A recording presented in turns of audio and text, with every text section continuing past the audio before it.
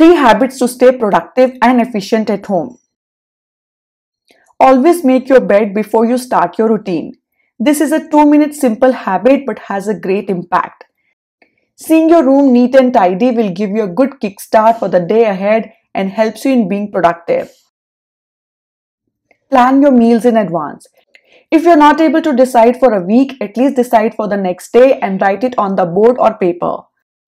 The following day it will be easy for you as you already know what needs to be cooked, which ultimately saves your time.